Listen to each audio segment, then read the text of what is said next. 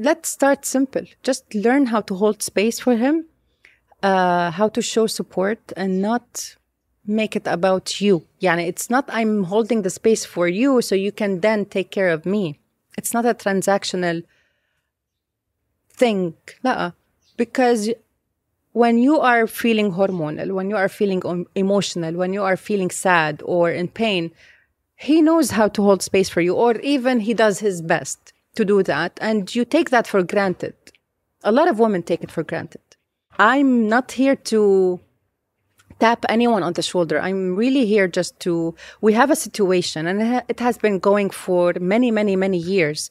It's time to take some action, because at the end of the day, those women who I'm going to upset, they have sons.